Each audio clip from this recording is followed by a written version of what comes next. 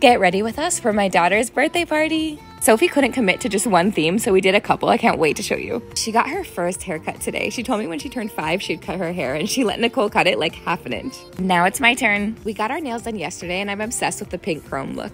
Sophie wanted us both to dress like Elsa. Obviously, I left the princess dress to her. I found this super cute Elsa dress on Amazon. And let me show you how I did Elsa, but Alex style. I found these cute blue wide leg pants from H&M. And then I put this sparkle see-through top over a white t-shirt. And I think it looks pretty cute. And look who else is ready. Sophie wanted Mila to be Princess Anna, of course. They look so cute. I can't wait for this party.